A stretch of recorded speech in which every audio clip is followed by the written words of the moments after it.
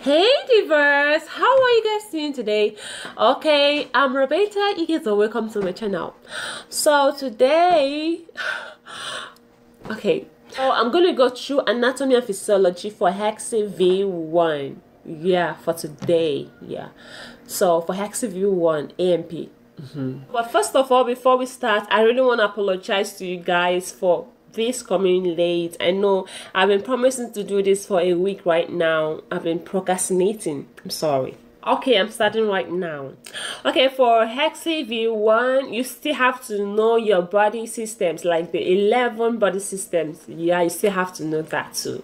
Yeah, so the 11 systems, like the nervous system, the integumentary system, the respiratory system, the excretory systems, muscular, reproductive, circulatory, lymphatic. I guess I'm missing something, I don't know, but yeah, endocrine system. Yeah, I don't know why I'm always forgetting this particular one. Okay, then I asked you, like, the bones of the skull is known as, remember that the skull is part of the exoskeleton, so you know the answer now, axial. Yeah, you got that. Also remember a question about wound healing. Remember, it's from bleeding, which is the hemostasis, to inflammatory, and then to proliferative, and then remodeling. Also remember your bones, what is stored in your bones, the nutrients. Remember, is calcium and phosphorus. Yeah, and remember something, that's some kind of question relating to this. Also remember your white blood cells. The types of white blood cells is 5 in number. I remember the first 3 with Ben, B-E-N. I remember that in class. So B-E-M, basophil, eosinophil, neutrophil, and the last 2 is monocyte and lymphocytes. Remember that. Yeah. Okay guys, don't forget to know the organizations of the body. Okay, from the organelles to the cells, from the cells to the tissue, from tissue to organs, from organ systems to organisms, and then to populations, and then to community, and then to ecosystems, and then to biosphere. Don't forget to know your bone. You know where the diaphysis is, where the epiphysis is. For example, if someone broke the distal part of the bone, remember that, you know what. Don't forget to know your types of joints, where the hinge joint is, where the ball and socket joint is. Okay, don't worry, you will do great, trust me. When I talk about the bones, remember that particular bone that doesn't articulate with any other bones. Remember that is hyoid bone. Also remember that particular structure that is being shared with the digestive and the respiratory system. Is it the pharynx? And also remember the DNA replication.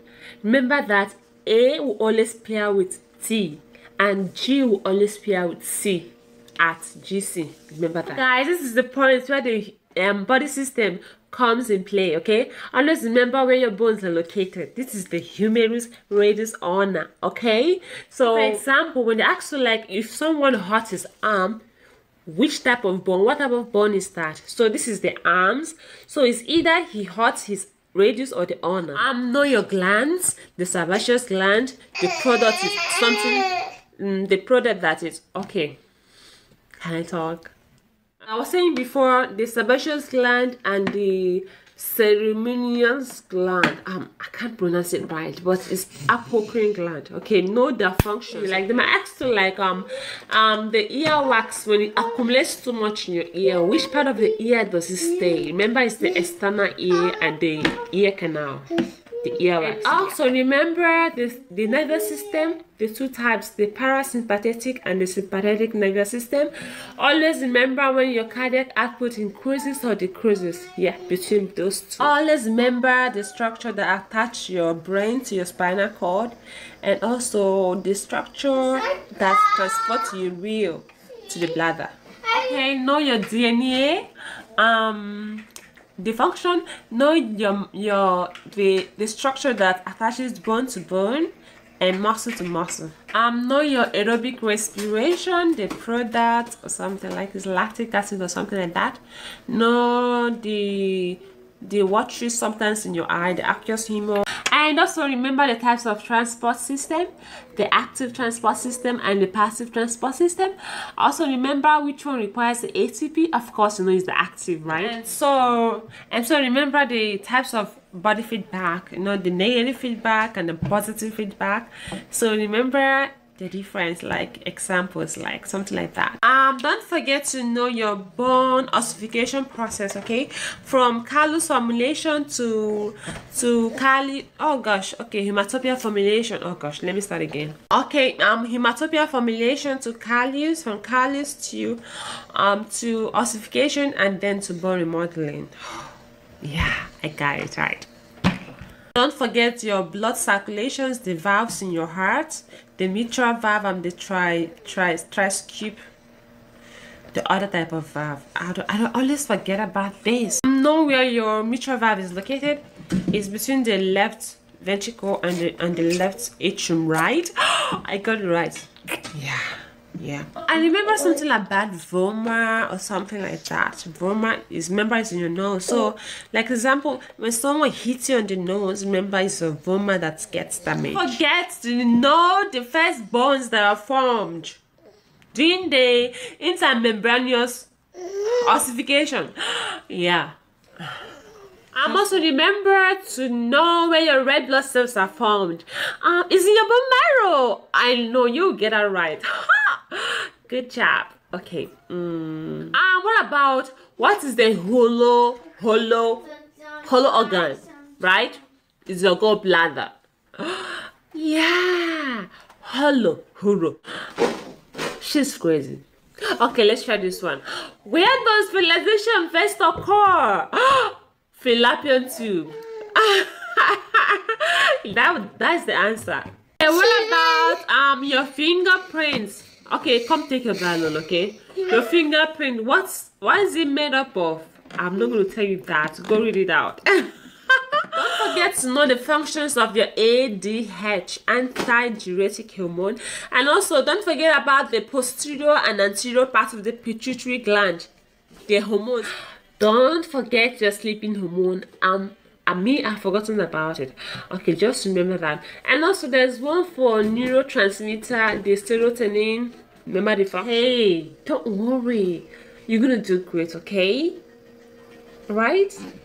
And don't forget to read about the platelets, its functions too.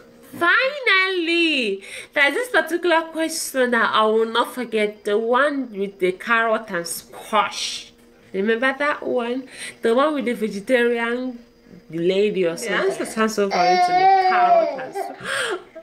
Anyway guys, thanks for watching my videos. Please remember to subscribe to my channel, and if you have any more questions, please just leave it for me on the comment sections. I'll be willing to help. Okay, thank you. You still worried? Oh come on, I know it's the exam fever, nervousness. Okay, I felt that too. Okay, don't worry, you did great. See, if you are feeling this nervousness or this, you know, butterflies in your tummy, also overwhelmed about all this exam, okay, just stop, relax, and come back to this video and see if you can answer most of these questions right.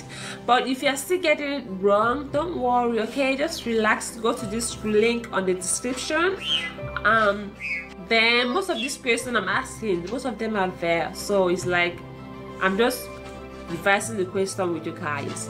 And also go back to your AMP book in class you did before. You were a diva. You're gonna find your way out, okay? You can make it, okay? You can make a 90 something, 100.